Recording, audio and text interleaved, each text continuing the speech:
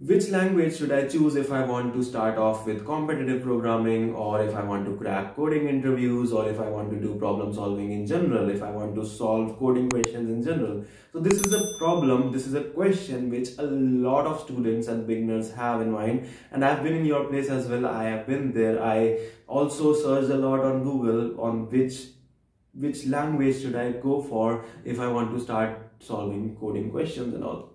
So I'm going to keep this video very short and to the point, and do watch this video till the end as well. So yes, I am going to tell you two answers for this. Generally, people have this conception that if you want to solve coding questions, you should definitely go for either C++ or Java. I'm not going to tell you that, because you already know that people are generally going to tell you to go for C++ or Java. But what if I tell you that I have seen people who have cracked coding interviews using JavaScript? Are you surprised? No need to be surprised. That's actually the truth. So the first thing is that you should always keep in mind that what are your goals. So if your goal is to crack those high-level coding competitions like ACMI, CPC, then definitely you might want to go with C++ or Java. And you also know the differences between these two languages, that C++ might be relatively faster and Java might be relatively easier and all these things. So I'm not going to go in the details of all those things which you already know. So that was the first thing. But that was again if you have to crack those high-level competitions. If your goal is just to crack those coding interviews, it's not at all necessary to code in either Java or C++. You can choose your language of your choice, and you might have already seen this. Whenever you go for any coding interview, or the first round is probably, if you are sitting on an on-campus placement or even in off-campus placement, the first round is generally online coding interview round. Yes, it is, isn't it? So in those online coding questions, while you are solving them, you might have seen the list of languages has a lot of options.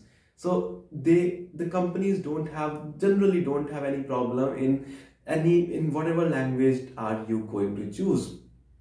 So yes, that was my point. People solve coding questions in Python, people solve coding question in JavaScript. Yes, don't be surprised. JavaScript is actually increasing a lot these days. You might see on YouTube and on many other places that people actually keep releasing videos and content related to data structures and algorithms implemented in JavaScript, and there's nothing wrong in it. But yes, the second point here is that you should always keep in mind that if you are sitting for an interview on a particular language, or let's say the recruiter is actually searching for a Java developer or a C++ coder, or maybe a JavaScript developer or something like that, then you might want to prefer the language which the recruiter is looking for. Let me tell you why again. Because let's say there are two candidates for that particular interview, and the role is of Java developer. So first person codes the questions out in C++ and the second person codes it out in Java.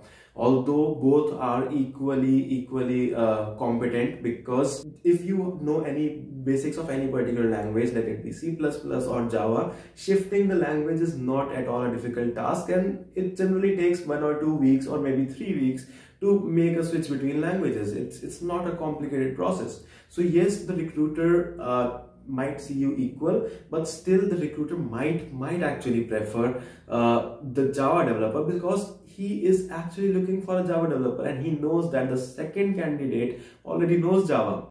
So yes, let's end the video here, and if you have any more questions you want to ask me, feel free to drop them in the comment section.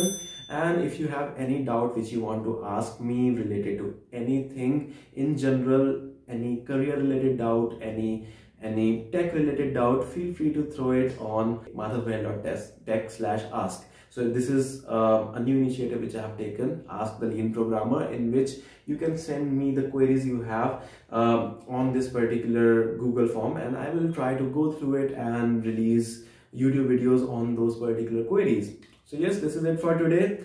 Do subscribe to my channel, YouTube channel, if you are new there, and bye bye. See you next week.